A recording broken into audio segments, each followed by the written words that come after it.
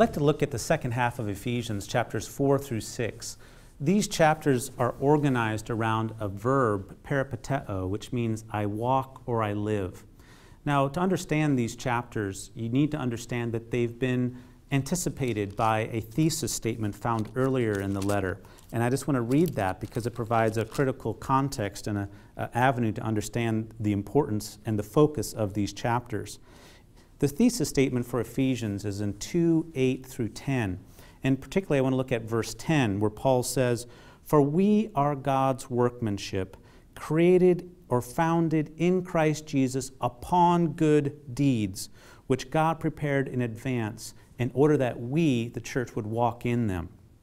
Now the verb walk is found also there.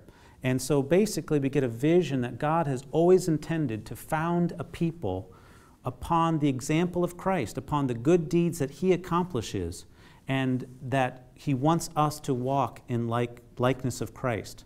And this really relates to the theme of imitatio Christi, the imitation of Christ, which is found all through the New Testament.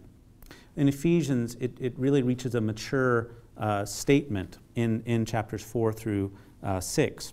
For example, in chapter 4, we're to walk worthily of the calling. And there are 7 ones, one body, one spirit, just as you were called, and one hope of your calling, and one Lord. This is the center of the 7 ones. One faith, one baptism, one God and Father of all. So the one Lord is in the center. Also, as Christ gives gifts to people, He gives gifts of apostles and teachers and evangelists and pastors. You know that passage.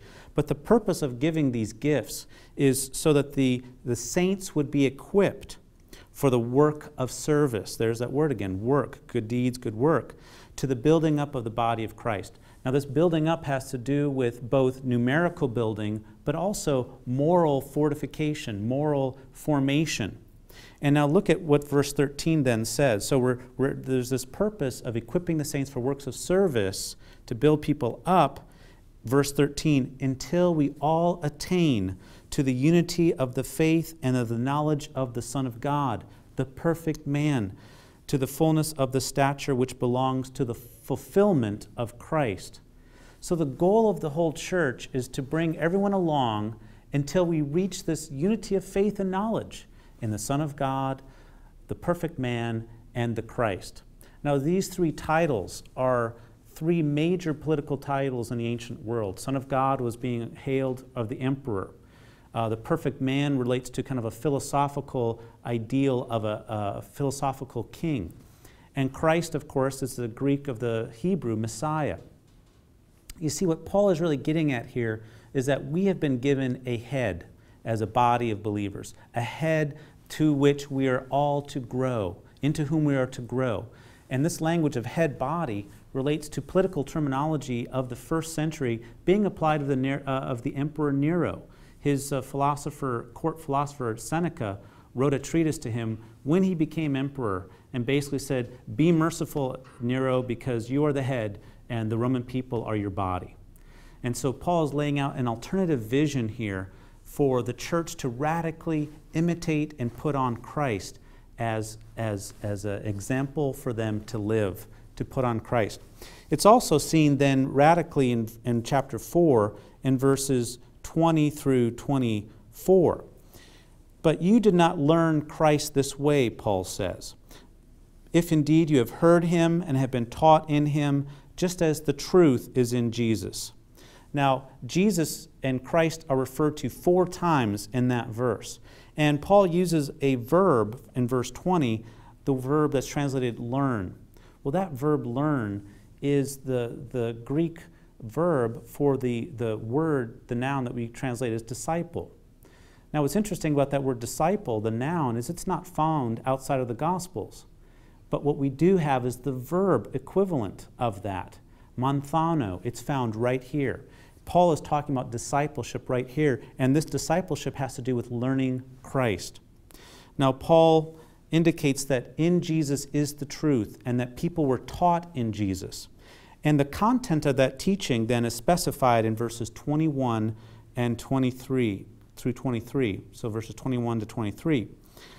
That in reference to your former manner of life, You lay down your old self, which is being corrupted in accordance with the lusts of deceit. Secondly, that you be renewed in the spirit of your mind. Renewal of the mind. The third step, the third thing that you're taught, is to then put on the new self, which is created in the likeness of God in holiness and righteousness of the truth. Basically, Paul describes a three-step pattern of how to learn the Christ: putting off the old self, being renewed in the spirit of one's mind, and putting on the new self, which is created according to God.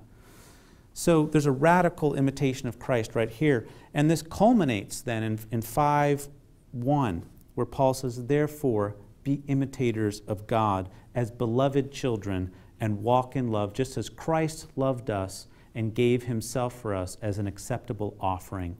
Here we've reached kind of the mother lode of maybe the whole of Scripture, that we are called to be holy and to be like God. And this has been revealed to us definitively now in Jesus as our political ruler, as the one that we aspire to as a body, as a community. And we are particularly to imitate him in terms of love, and love leading to concrete action of giving ourselves sacrificially to one another. So in Ephesians then, Paul has laid out this very graphic and vivid depiction of the Christian life and the functioning of the body to be built around the person of Jesus as our head, as the one that we aspire to be like and imitate. And this is very well pleasing to God. And this is the hope and calling of the church today.